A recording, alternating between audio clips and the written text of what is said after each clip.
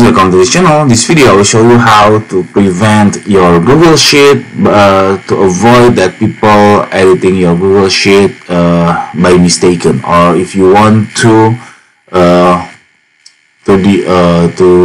make people can't edit your Google Sheet. Here what you have to do.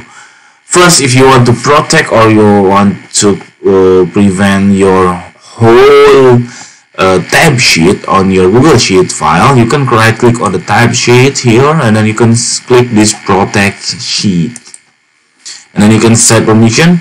You can change by only you, or you can check which person can edit this tab sheet or this sheet.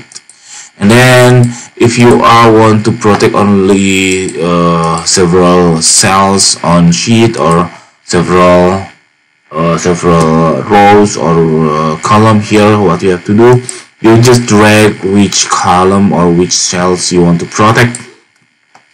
For example, I want to protect this one. I right click here and then click this view more cell action, and then click this protect range.